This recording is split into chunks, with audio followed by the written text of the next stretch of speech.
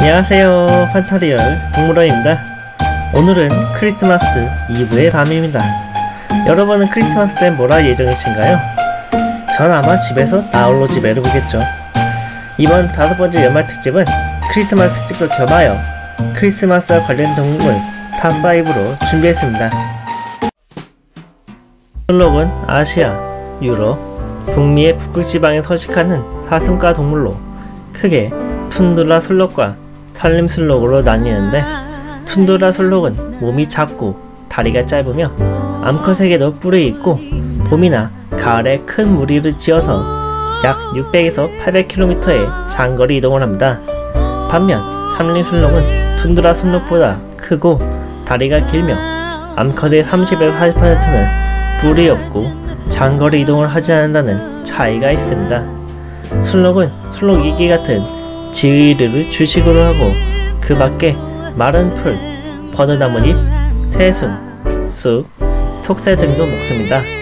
이들은 봄에는 암수가 따로 살다가 10월에서 11월 번식기에는 수컷 한 마리가 여러 암컷을 거느리는 이른바 하렘을 형성하여 번식을 합니다. 임신기간은 227일에서 229일이고 5월에서 6월에 한 배에 한 마리의 새끼를 낳습니다. 이들은 가축으로서 길들인 유일한 사슴과 동물로 고기, 유제품, 가죽도 생산하지만 주로 썰매를 끌어서 짐이나 사람을 옮기는 역할을 많이 했다고 하네요.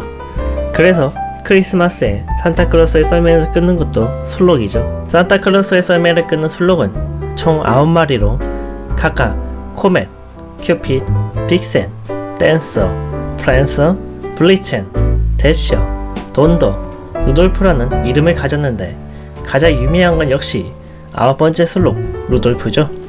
루돌프라는 슬록이 탄생한 건 1939년 미국 백화점 광고부에 근무하던 로버트 메이라는 직원의 동화에서였습니다. 그는 암투병중의 아내 에블린 메이와 이를 보고 슬퍼하는 딸 바바라 메이를 위해 한 동화를 만들게 되는데, 이것이 루돌프 이야기입니다. 아내는 이야기를 듣고 잡지사에 기고해보라고 권유했고, 로버트는 워드라는 잡지사에 글을 보내는데 이것이 큰 성공을 거두어 루돌프가 크리스마스의 상징이 된 것입니다. 루돌프의 빨간 코는 실제 슬록에게서도 볼 수 있는데, 코는 슬록이 운동 후 뇌의 온도를 조절하기 위해 가장 많은 열을 발산하는 것으로 코의 혈관 농도가 다른 혈관보다 25% 더 높으며 이로 인해 코가 빨개지는 현상이 나타납니다.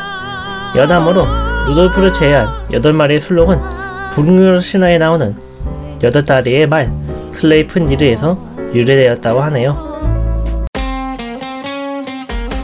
염소는 사냥이라고도 하는데 약 6천년부터 유목민에 의해 가축화된 것으로 추정되며 약 600가지 품종이 있고, 이들은 품종에 따라서 유제품, 고기, 털 등을 사람들에게 제공해줍니다.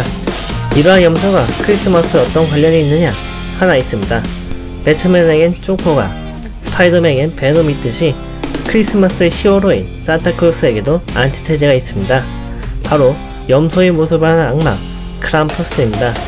산타클로스가 착한 아이들에게 선물을 준다면, 크람푸스는 나쁜 아이들을 커다란 자루에 넣어 잡아가는 한국의 망태기 할아버지 같은 존재죠.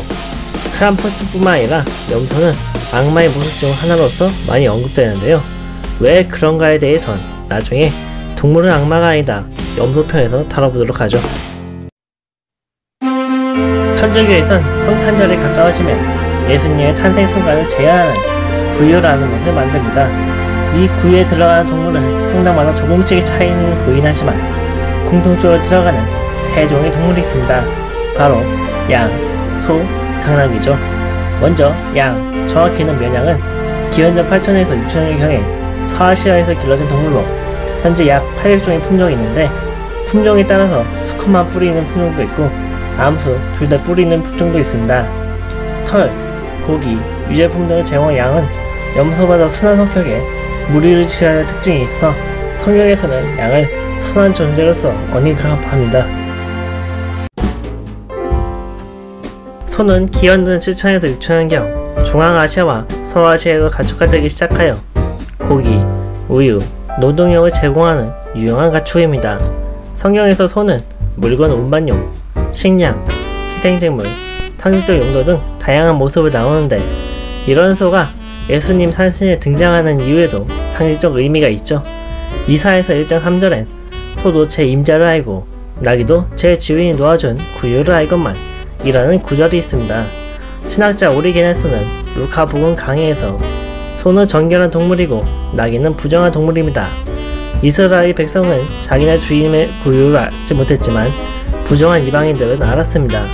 라고 해석했고 아우구스티노 역시 그의 설교집에서 유다인들에게서 나온 소와 이방인들에게서 나온 나귀가 모두 같은 구유에 나와 말씀의 먹이를 발견했습니다. 라고 언급했죠. 여기서 소는 유다인들을 상징하고 그렇기에 구유에 넣어야 하는 동물 중 하나로 있습니다. 당나귀는 기원전 4천년경 이집트에서 가축화된 동물로 힘이 세고 머리가 좋아 주로 짐을 옮기는데 많이 사용되었습니다. 성경에서는 당나귀를 가난한 자와 가까운 동물로 일컫고 예수님 탄생 때 당나귀는 소와 함께 있었는데 앞에서 설명한 것처럼 소가 유다인들을 상징한다면 나귀는 이방인을 상징합니다. 그리고 나귀는 훗날 예수님이 예루살렘에 입성할 때 예수님을 태우고 들어가는 역할도 합니다. 이렇게 크리스마스와 관련된 동물들을 알아봤습니다. 올해는 정말 어느 해보다 힘들고 지친 2020년이었던 것 같은데 2021년에는 하루빨리 코로나19가 방면되고 사람들이 다시 활기차게 생활할 수 있기를 바랍니다.